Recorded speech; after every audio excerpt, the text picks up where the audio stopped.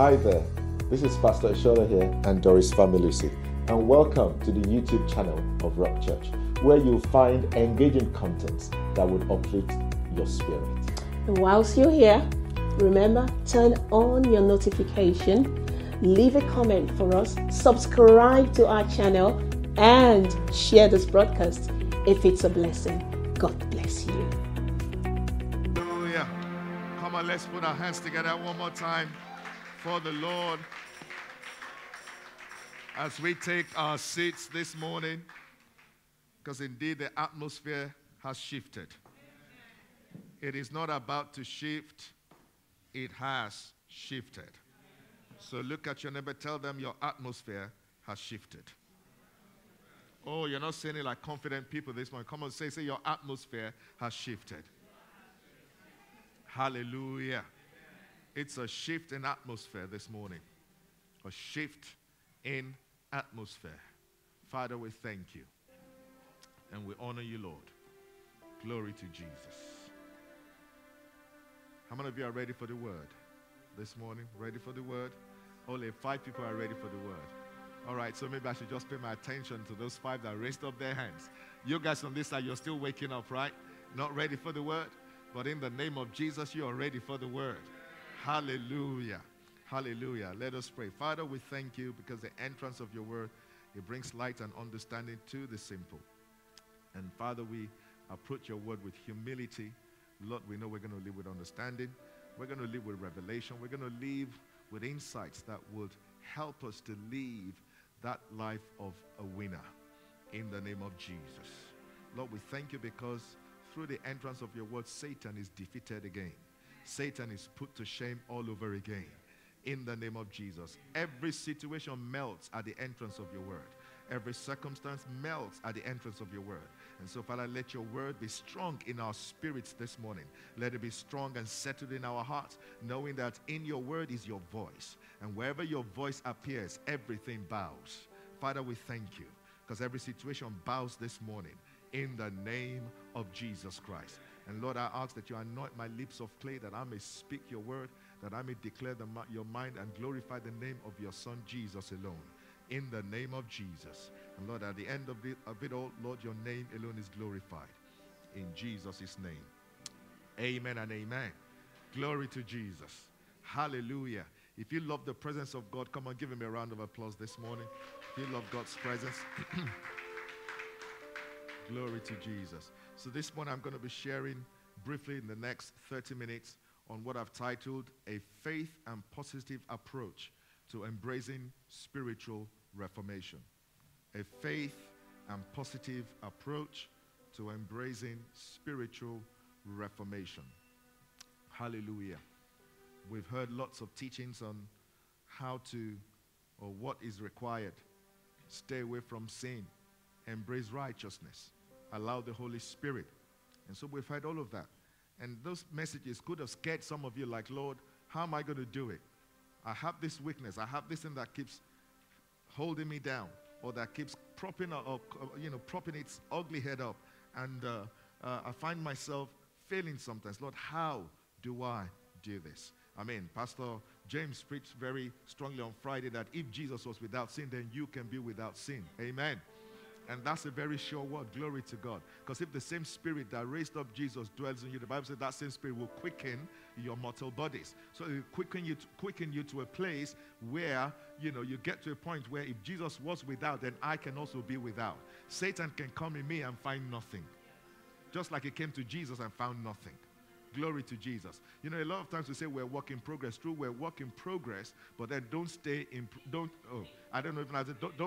on that same spot. So let it be that your life this year is more valuable than how it was last year. Challenge yourself that what got me down this year will not get me down next year. That by the end of this year, I'm overcoming what I could not overcome by the start of this year. That's how you know the Spirit of God is working in you. And it's constantly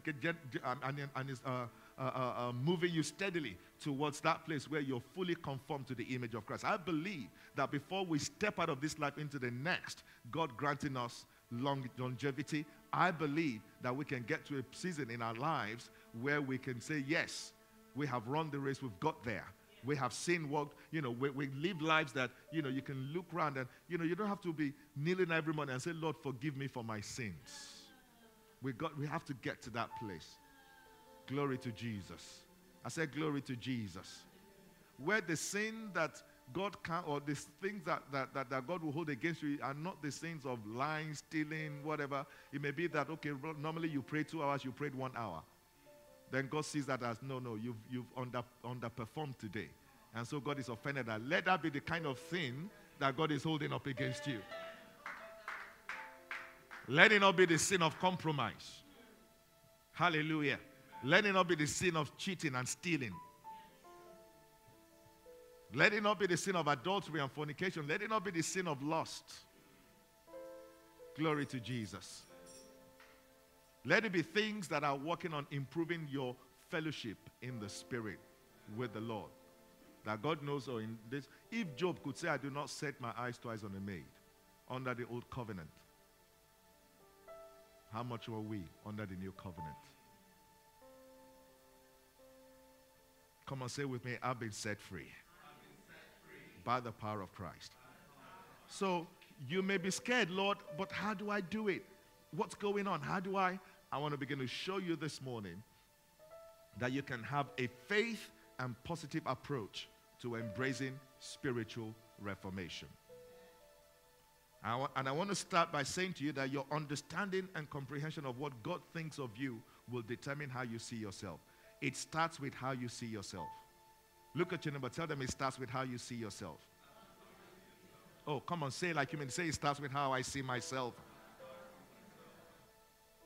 How you see yourself determines how you position yourself. I see myself as the righteousness of God in Christ Jesus. So there are places where by intention you would never catch me. Glory to God. Do you understand? There are places where by default, by my thinking of righteousness, you would never find me. Glory to God. Why? Because I see myself as the righteousness of God in Christ Jesus. If you see yourself as a loser, you would always be walking into losing situations. But if you truly see yourself as a winner, where you've said it, you've maintained it, you've said it, you've meditated on it, and you're settled in it, there are some places that will not even cross your mind to go into. Glory to God. I said glory to God. But it starts with how you understand and are able to comprehend what God thinks of you. Because what God thinks of you is how you see yourself. So the challenge then is, how do I understand God rightly? You must understand God right. And I want to submit to you this morning that God is not a killer, He's a healer. He's not a way blocker, He's a way maker. He's not a killer of dreams, He's a giver of dreams. He's not the one who keeps in bondage, He's the one who delivers from bondage. He's not the one who deceives, He is the one who directs. So you must have a proper understanding of who God is. When you understand who God is, then you understand what He thinks about you. And I want to take this morning's reading from the book of Romans chapter 1 and verse 1. And that's where Paul began to talk about what he thinks about himself, in line with what he knows that God thinks about him. And so Paul could stand in a place and declare rightly what he knows and thinks about himself. Romans chapter 1 and verse 1. He says, Paul, a servant of Jesus Christ, called to be an apostle, separated unto the gospel of God. In that one sentence, there are three key things that Paul clarifies about himself. First, he calls himself a servant of Jesus Christ. Second, he says he is called to be an apostle. And then third, he declares he is separated unto the gospel of God.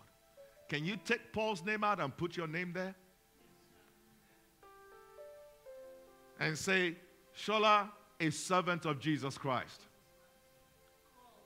James, a servant of Jesus Christ. Called to be an apostle. And separated unto the gospel of God. See, when you begin to understand what God has said about you, and you begin to understand what God thinks about you, you can make bold statements like this.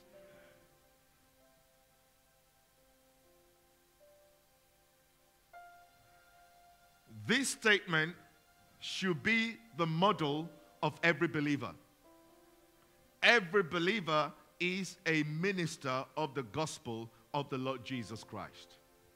So say with me, I am a minister of the gospel. Right, are you born again? Of course. So if you're born again, then you're a minister of the gospel. Come on, say it again. Say, I am a minister of the gospel.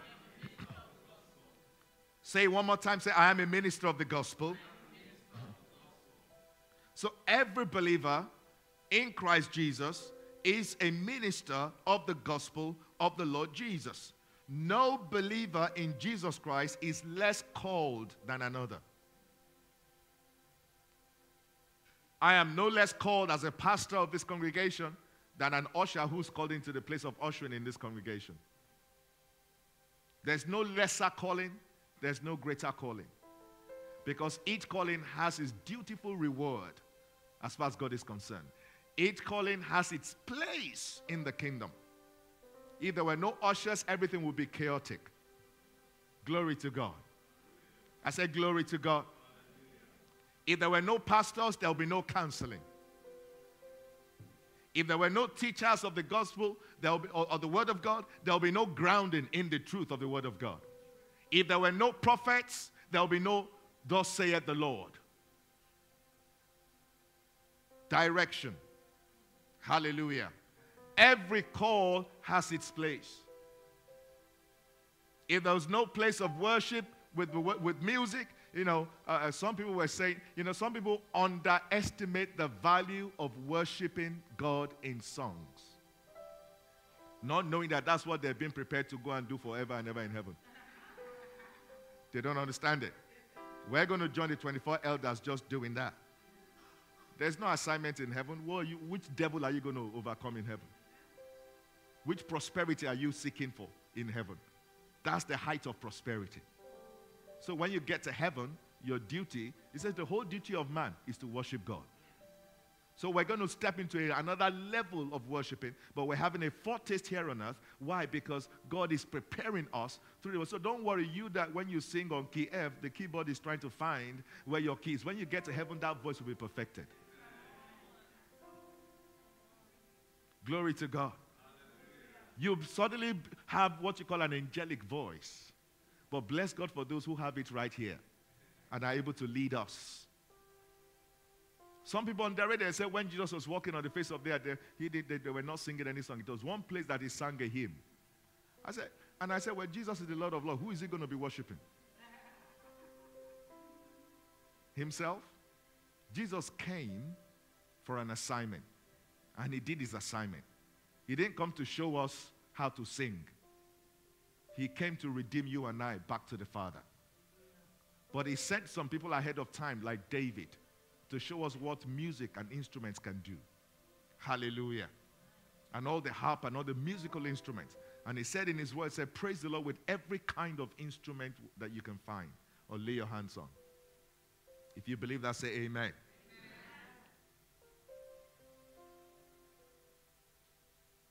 And so every calling in God is equally valuable in God's eyes. And no believer has any excuse not to respond rightly to the call of God in their life. Come on, say, I have no excuse. Come on, say it again, say, I have no excuse. 2 Corinthians chapter 5, verse 17 to 21 says, therefore, if any man, not any pastor, not any evangelist, says, if any man, in other words, anyone, and that includes me. Come on, say, that includes me. Says, if any man be in Christ, he is a new creature. All things are passed away. Behold, all things are become new. And now, verse 18, All things are of God, who hath reconciled us to himself by Christ Jesus. And not only has he done that, it says, and had given to us the ministry of reconciliation. Come on, say, I have a ministry. Oh, come on, say it again. Say, I have a ministry. Glory to God. And what's that ministry? The ministry of reconciliation. It can be interpreted in diverse ways according to the giftings of God in your life. But whatever God has gifted you with is to bring reconciliation. So if you're part of a group, you're bringing and you're contributing your quota, you're bringing reconciliation. Hallelujah. I said hallelujah. So every man has a ministry. And I'm not talking about, that every man, these days we have, people that, because they can teach the word or share the word, and all of a sudden they think they're called to go and pastor a church. Then they go somewhere in one corner somewhere and then start a church. And then no wonder there's lots of extremism and abuses today in the church. Why? Because some people are pastoring when they have no duty pastoring. Know what you're called to do. Because they think pastoring is all about glamour. And then they do some drama and abracadabra on TV. And then eventually they line up people to pretend like something, and then they pretend like something is going on. If God is not healing today, what am I to come and say you're healed? Amen? Amen. Jesus walked the face of this earth. He didn't heal everybody. Not everybody was healed, but everyone that came to him was healed. Glory to Jesus. Do you understand what I'm saying? Is someone getting what I'm saying this morning? So God can decide today in this assembly, all I want to receive is songs of worship. And you come, and there'll be worship all over the place. God can decide next Sunday, I want to heal everyone. Hallelujah. It is as the Spirit moves. We don't dictate to God what he has to do. God tells us what to do.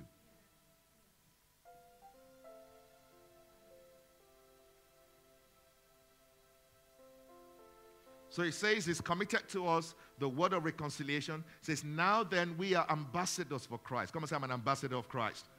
It says, as though God did beseech you by us, we pray you in Christ's stead, be ye reconciled to God.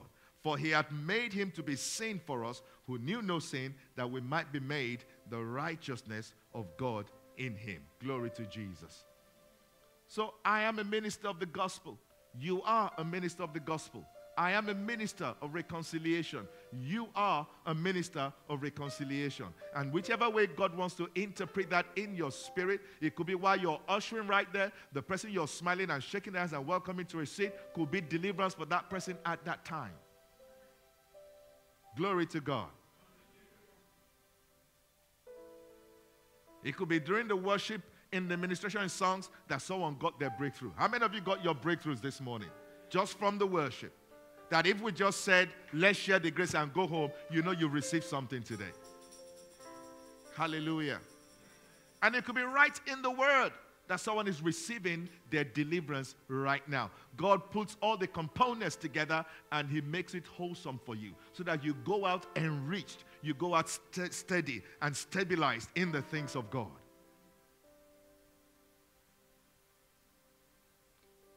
So as I begin to round up, I want to look at those three key things that you are. According to Romans chapter 1 and verse 1. It says, Paul, a servant. So next time you're reading that verse, put your name there. Maybe that would help to put it in perspective. Because the word of God is written for you. It is written for you. So that you can personalize whatever you're reading. So put your name there. Paul, a servant of Jesus Christ. Called to be an apostle, separated unto the gospel of Jesus Christ. So number one, as a servant, or to be a servant means to be under the lordship of another. It means to be a slave to another. It also means to be under the full authority of another. So you must be fully settled about your place in Christ. You are not the boss of Jesus. Jesus is the boss of you. Tell somebody Jesus is the boss of you. Because some of us think that when we're now born again, now Jesus and God they are at our beck and call. So he said, God, do this. You must do this. If you don't do this, I will not. If you don't, glory to Jesus. He is the boss of you. So you are his servant. You are his slave. In fact, Paul went deeper in another place. He says, I, Paul, a slave of Jesus Christ. In other words, I have no will of my own. It's only the will of the Master Jesus. So you can't want to do anything anyhow without the approval of the Master. Have you ever seen a servant just go out and do stuff without the approval of the Master? So Paul is saying, I am a servant of the Lord Jesus. I am his servant. I am his slave. He fully owns me. My will is soaked up in his will. No wonder Paul said in another place, he said, I count all things dung. In other words, all things rubbish, that I may gain or possess or be possessed by Christ. This means that I must fully clear my mind of all that I think I am or have attained in the natural or in the flesh, and give room for the full occupation of Jesus Christ. When we have this understanding that we are servants of the Lord Jesus, it will change your thinking. It will change your perspective. It will change your understanding. It will change your attitude. It will change your behavior, and it's definitely going to change your actions. And it's going to change how you talk and you respond to things. When you see yourself as a servant of the Lord Jesus Christ, when demands are made on you, come on, this is what the Lord has instructed us to do. Let us join forces together. You're not going to be crossing and say, I have one business somewhere. I have this one to do. Oh, no. Those are for... You're not going to think as a servant, you respond with promptness. And you say, when, Lord? How, Lord? Where, Lord? Hallelujah. As a servant, my full allegiance is to my Lord and owner, Jesus Christ. Your full allegiance is to your Lord and owner, Jesus Christ. So number one, you see yourself as a servant. Do you know the secret of victory? Jesus said, he that wants to be the greatest, let him be the least. He said, I am among you as one that serves. He said, the Gentiles do lord themselves over them, but not you. He that wants to be what? The greatest. If you want to experience the greatest victories in your life, make yourself the least.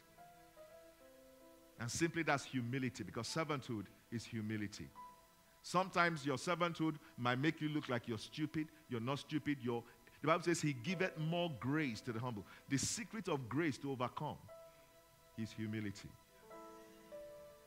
But the secret of falling is pride. Hallelujah. No matter how anointed you are, when you see great graces operating in the lives of some people, know that that's a measure of their humility. Hallelujah. Are you with me this morning? So number one, I am a servant. Can you say that boldly? I am a servant. A servant of the Lord Jesus Christ. Come on, say it one more time. Say, I am a servant. A servant of the Lord Jesus Christ. And I want you to understand that Paul was methodical, is that the word? In saying these things, when he didn't just put them ignorantly or just anyhow. He had intention. So he started first with servanthood, because as a servant, that's what gives you access into whatever else God has for you. Then he moves on to the word called. It says called to be an apostle. Because your servanthood will help you understand what your calling is. If you're not a servant, you can't understand what you've been called into, as far as God is concerned. So it says called to be what? An apostle. So called to be what? A businessman.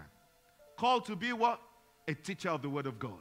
Called to be what? Whatever it is that you're called into the children's ministry, the worship ministry, whatever it is, called. Why? Because it operates from a place of servanthood. So a servant ministers. A servant does not entertain. A servant serves because they minister. Hallelujah. I said hallelujah. Amen. You don't see a calling in God operating and say, I like that call. You can't like it. You have to be called into it. You can't just like it.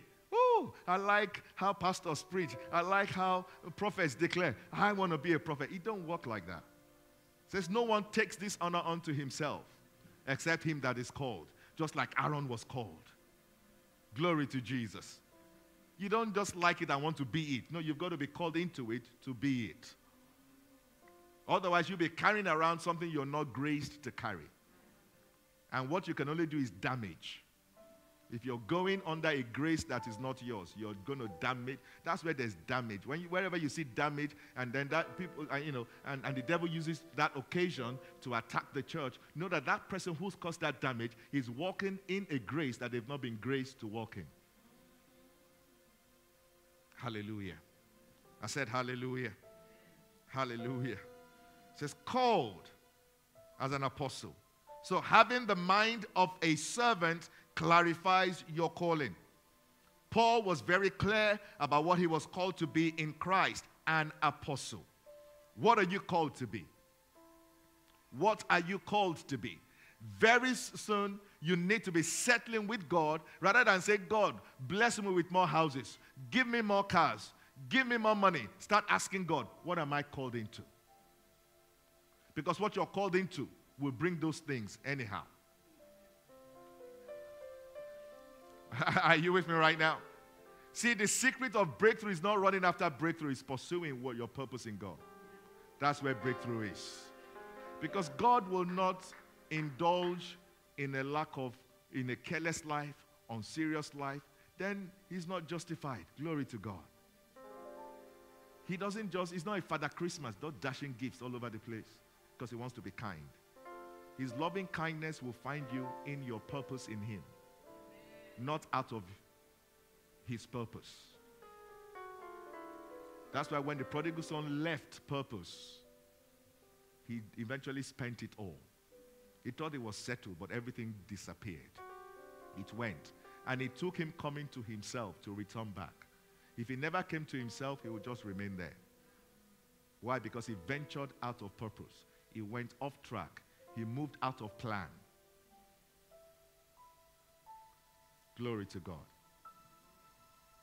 So the reason why so many seem confused and do not know what they are called into may be because you're not fully or totally surrendered to the absolute servanthood in Christ. You still want to be in control of your own life, chasing after your own ambitions outside the will of God for your lives. If we're not fully surrendered to the Lordship of Jesus Christ, we may never be fully surrendered, or we may never fully discover or know what we're called to be in him. So it takes a full surrendering as a servant to know what I'm called to become. No wonder when he received that vision, he said, I was not disobedient to the heavenly vision. And that's another thing. When God reveals to you what you're called to be, what is your obedience level like? Would you still be playing around? And say like Jeremiah, I am a child. The moment you're called, you're no longer a child. God said to Jeremiah, say not again that I'm a child. Hallelujah. And the way time goes really fast. Do you know that what I could do in my 20s, I can't really do them now? I was sharing with someone something. I said, the moment you cross 50, then you begin to know that there's certain things that you need to relax on. Apart from those who have been doing some strong things like, they know what I'm talking about. There's someone here who is almost invincible, that you think is 20, but is way above 50. Glory to God. I said, glory to God. How do I know? I know it by experience because I've crossed that threshold. I'm now a senior. Can you imagine? The last time I was called senior was when I was in secondary school, in boarding house. When I was saying, senior this, senior that. After that one, no one called me senior again until I crossed 50. Now I'm a senior. Wow. So what I'm trying to say, the time flies before you know it. I remember when I celebrated my 40th. I remember when I celebrated my 30th. And all of a sudden, I'm celebrating my 50th. And I've crossed that 50 now. Glory to God. I said, glory to God. Those of us in our 50s, we know who we are. Amen. So you can't be saying that, oh, I'm a child. God said to Jeremiah in Jeremiah chapter 1, say not that I'm a child. He said, behold, I have put my words in your mouth, and wherever I send you to is who you go. Do not be afraid of their faces, because I will speak through you. Hallelujah. And then number 3, as I close, it says separated unto the gospel. Do you know what you're separated unto? It says your calling now informs your level or depth of separation. It also informs what you're separated onto. Paul said he's been separated unto the gospel of Jesus Christ. That was the basis of his apostleship. So his apostolic mission or assignment was to see the spread of the gospel of Jesus Christ and establishing ministries as far as God will have him go. His mission became his vision and his life's pursuit. So with Paul, there was no wasting of time. There was no dilly-dallying. There was no confusion. Everything was clear. Why? Because he started with servanthood. Totally surrendered to the Lord. And then it moved into knowing what he was called into. And then from there, he knew what he was separated into or onto. Hallelujah. I said hallelujah. So what are your confessions today? Because Paul wrote this down, it was as good as Paul saying it. How many of you know your thoughts on paper is as good as your words spoken? Because that's your mind speaking out to you. A lot of times it's not really about even what you say, it's about what's in here. Because if what you're saying is different from what's in here, there's still no change, even though you're saying it. Hallelujah. Because what you're saying has to agree with what's in here. And so Paul was writing based on how convinced he was about his place in Christ Jesus. And so your conviction and words will shape your future and destiny. And was Paul truly an apostle? Yes, he was. Paul was not saying it because he was not functioning in it. He knew that was what he was called to do when he received the call. And he made bold to proclaim it everywhere that he went. Because your life can go or can never go where your mind or your heart or your mouth has not been. To obtain it, we believe, then speak out what we believe. Hallelujah. Jesus said in Mark chapter 11, verse 22 to 24, it says, and Jesus said unto them, have faith in God. Tell your neighbor, have faith in God. It says, for verily I say unto you, that whosoever shall say unto this mountain, be thou removed, and be thou cast into the sea, and shall not doubt in his heart, but shall believe those things which he saith shall come to pass, he shall have whatsoever he saith. So therefore I say unto you, what things soever you desire, when you pray, believe that you receive them, and you shall have them. So when you begin to call yourself a servant of the Lord Jesus, called to be an apostle, called to be an usher, called to be a worship leader, called to be an evangelist, called to be a teacher, called to be a top pharmacist, called to be a medical doctor, called to, because your calling can cover both things in the secular and things in the kingdom. Whatever your calling is, once you've clarified it, it is to glorify his name. Glory to God. Not everybody's going to stand on a pulpit like this and preach, but you have your pulpit in your sphere of calling. That's your pulpit. Glory to God.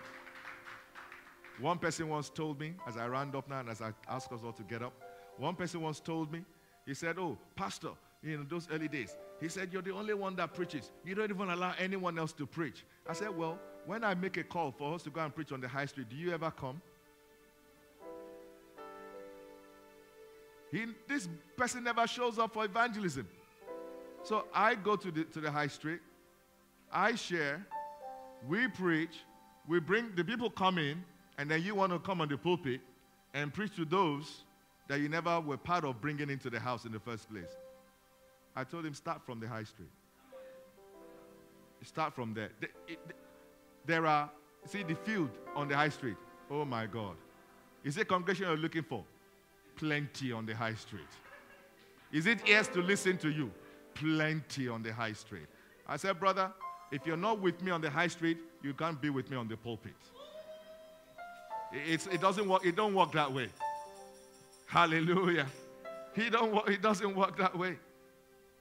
Why did the disciples, why were they the ones to receive the first assignment, the first challenge, the first task of spreading the gospel? Why? Because they were with Jesus 3.5 years. Even though they were not totally complete, even in their whatever state, Jesus still handed the ministry over to them.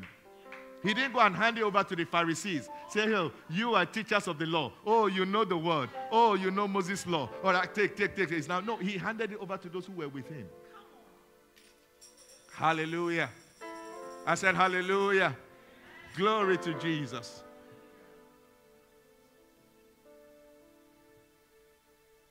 I don't even know what book took me in there. Glory to Jesus. Come on, rise to your feet this afternoon. I'm done. Ripa katala bahande. Zetelebo shikarima handelebo. Rapa papa papa sikelebo hende. Lima satala brahande. Oh my God. Thank you, Lord Jesus. Thank you, Lord Jesus. Thank you, Lord Jesus. Come on, begin to bless him this morning. Begin to bless him. Come on, lift up those hands. Lift up those hands. This is not time to walk about. This is a time to concentrate. This is the hour that you're going to begin to receive the fruits of the word. Lima shakarabahande. Lebredishke masoto librahande.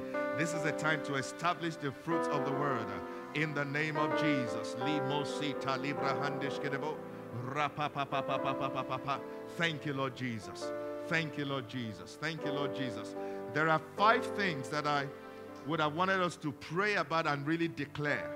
Because by your declarations this morning, you separate yourself from all those stupid things that want to pull you down.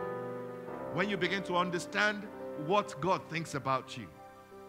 But I'm going to go through maybe the first 2 anyway. So you're going to say with me, say, my life's pursuit is the purpose of Christ for my life. Come on, say with me, I have no other life than the plan of God for my life. Come on, open up your mind and begin to declare that right now. Say, Lord, my life's pursuit is your plan and your goal for my life. Moses said to those people, he said, I would that all God's people were prophets. I would that all of them would prophesy. When they came to tell him, there are some prophesying in the camp, but they've not been ordained to do that. He says, oh, how I would that every one of you are prophets. Let me tell you something. God's plan for you is the best plan that you can follow. That should be your life's pursuit. The plan of God for your life. Open up your mouth and declare that this morning. I have no other life outside the plan of God for my life. I have no other life.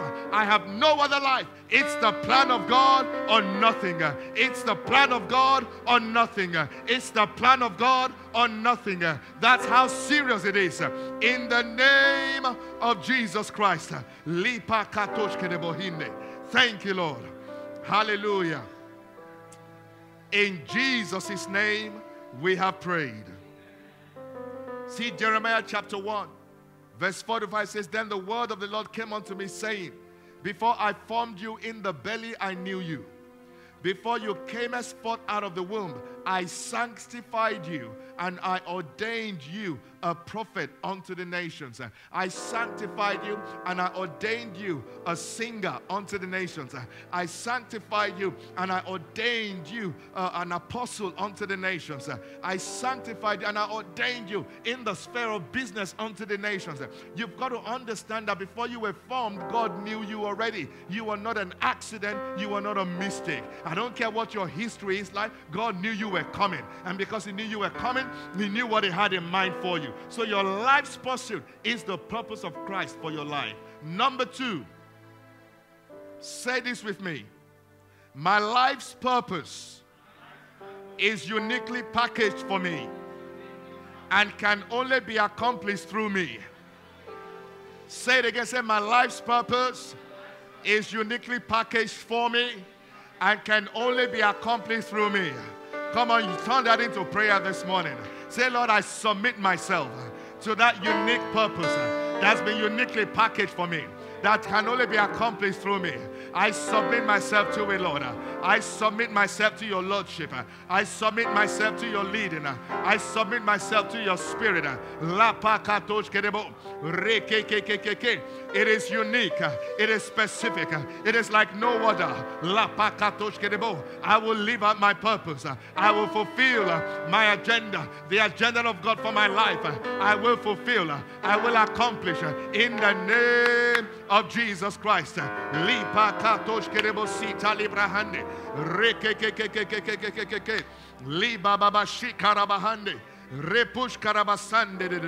Thank you, Lord.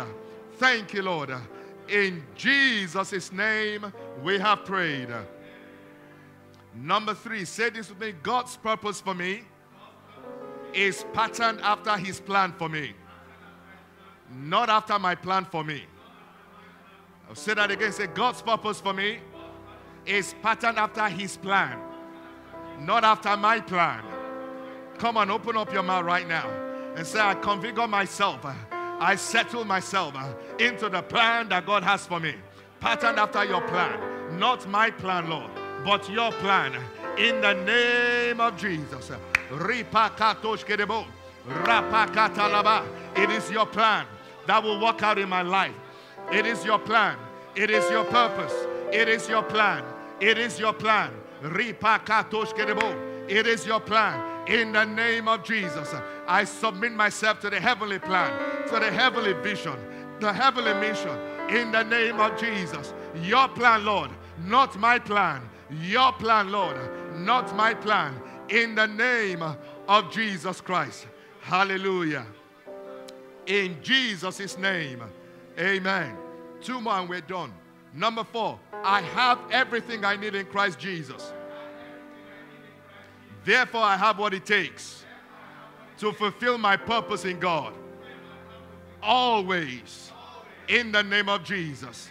Say it again. I have everything I need in Christ Jesus. Therefore, I have what it takes to fulfill my purpose in God. Always.